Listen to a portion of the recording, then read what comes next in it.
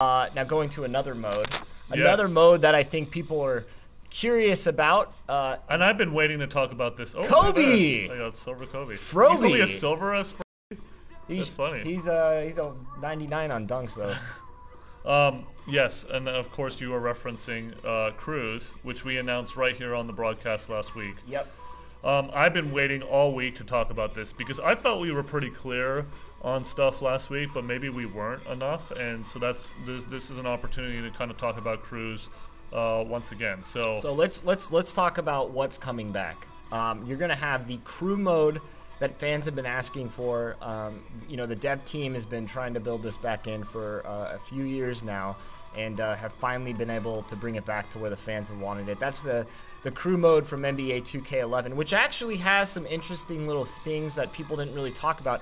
If you notice the screenshots that we released last week, you could not customize the court like that in NBA 2K11 crew. You could in NBA 2K10 crew, so the devs brought that part of it back. So courts are going to be customizable, as you saw in those screenshots. I was going with the purple and yellow. Of course, for Laker Nation out there, I'm a Laker fan. I have to keep it real with purple and yellow. But beyond the court stuff, you're going to be able to customize your jerseys.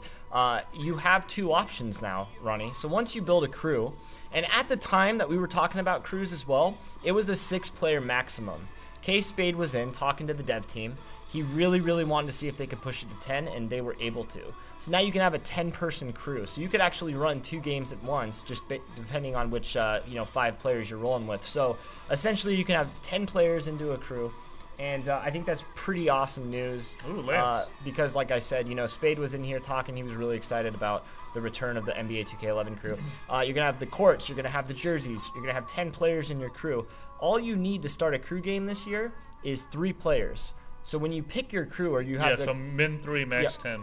Min 3, max 5, but max 5 for a game, but max 10 to make a crew. Have a crew. Correct. So what you can do now is when you are creating a crew, you have 2 things that you can select. You can select your team, including historic teams, and you can select the team. Don't gloss over that. That's a big deal. That is a big deal. But I'll get to that in a minute. But you can have a team. So let's say I pick the Lakers, because again, I'm a Laker fan, and there's 4 of us online, and we don't pick the 2 spot. That means Kobe is going to be filled in by the AI because he's the 2. So you basically are able to choose which players you want to have fill in via the AI if you're not rolling with your full squad. But you just need at least 3 members of your crew to start the game.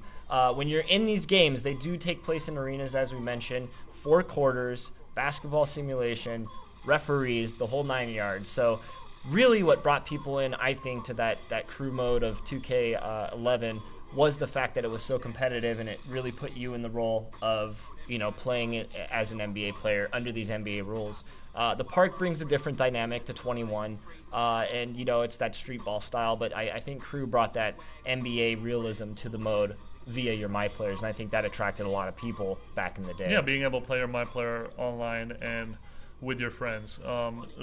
Very, very neat stuff. And I know a lot of people are excited about its return. The obvious question coming out of it, obviously, was, what about next gen? What about next gen? Next gen, we get what everybody loves about crew. Chris just went through the list. I mean, it's 5-on-5. It's playing with NBA rules. It's playing in an NBA arena. It's playing with the customization. It's having positions. It's having differentiation from one player to another. It's the NBA gameplay. It's not only just being able to it's not the street kind of feel, it's the NBA feel, right, Chris? Absolutely.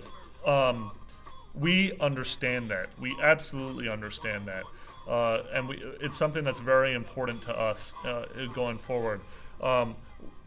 We started with the crew announcement last week for a reason, and we started with current gen because we definitely want the current gen people to feel like they're getting something from our game. That doesn't mean there's no reason that we wouldn't want the things that you guys like about crew in the next gen offering. It's just that we haven't got there in our PR schedule, and we don't. I'm going to be very honest with you guys. It's probably not going to happen until very close to launch, and the reason for that is because it's so dependent on other features in our game. Yeah. So, it's obviously dependent on my player. So we can't talk about crews until we talk about my player. We can't talk about next gen anything until we talk about my player. So there is a schedule to all of this, and it will come out. You guys know our usual schedule. September we start hitting you heavily over the head with features, but that doesn't mean that we don't have some really cool things coming for you guys in August, obviously. And two things to that, the devs could have focused completely on next gen, but they wanted to bring you this mode on last gen and bring the fans that. But they want the good stuff on next gen too. Absolutely, and that's the thing. We started with last gen, we started with crews, and as it was in NBA 2K11, there's a lot of people that are still on last gen that haven't converted over to next gen. So we wanted to make sure that we brought the fans what they wanted, as it was in NBA 2K11. And for years, the dev teams have been working towards that, and it's really exciting to see that. Now, for next gen, as Ronnie alluded to, we're doing some really cool things. Can't talk about certain things, but I assure you that fans of Crew will be very excited to what we have in store as we go down the line and as this news starts to kind of trickle out. Will this thing be called Crew, Chris? No, it won't. Because there's some things about Crew that I don't like. I was a huge Crew player in 2K11. Uh-oh. No. Uh-oh. Don't uh-oh me. This thing will not be called Crew. Because the great thing about what Crew did, we want. But there's one thing that the Crew didn't do that we also want. And can I indulge you for a second, Chris? You can indulge the thousands. Because I told Spade this last week. We need community. And what I mean by that is there's got to be a reason for us to not just play with our five, but make it mean something. And that's super important for us. Like, it's really important for me and you to have a reason to team together and go out there and do something as a crew or what have you. So that's really important. I will say this: get your best four. You're still gonna need them. Get your best five and start rounding them up now. You're still gonna need them. Get them on NBA 2K14.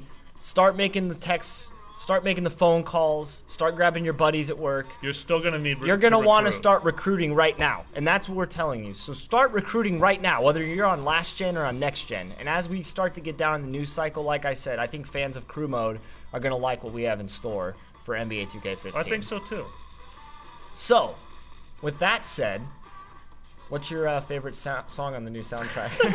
How do you segue? No. Yeah, but no, seriously, start recruiting, and the dev team's listening to what makes those crew elements really, really great, and how we can harness those elements and really bring it to the next generation of NBA 2K.